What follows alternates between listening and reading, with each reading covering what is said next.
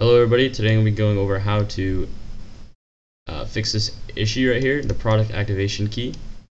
For me, I got it when I tried to play on a new device. This was causing me to get this error trying to join a multiplayer game, or whenever I try to start a single player game, my game would just crash. So, further ado, let's start here. I'm going to go to Google Drive, make sure you have a Google Drive, and you're going to hit New, and you're going to hit Upload Folder. Now make sure this is on your old device. You need to have access to your old device for this to work. You're going to go to your Documents, there it is, and you're going to find My Games, and then Farming Simulator 22, and you're going to click Upload. Now I've already done this. As you can see, I have this folder. It has everything from my old computer.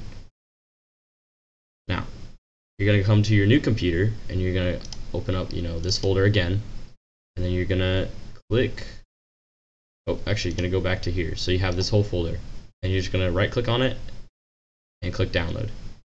And then once that downloads, it might take a while. This was about 1.5 gigs space. That had a lot of mods. So if you have a lot more mods, you might need to clear some space on your Google Drive if you have stuff on there. I had to.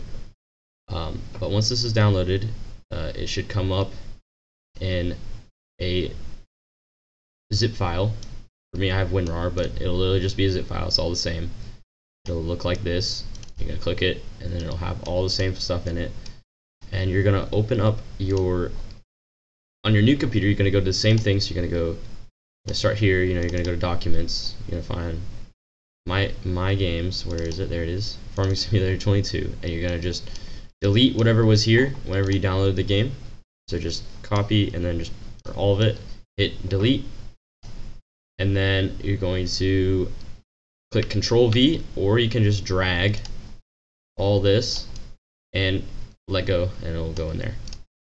I'm not going to do that because I've already done that. And then what this should do is allow you to join a game. Remember, I bought this on a old computer, so I should be able to, I don't know why this is typed in this. I should be able to just join this game, for instance.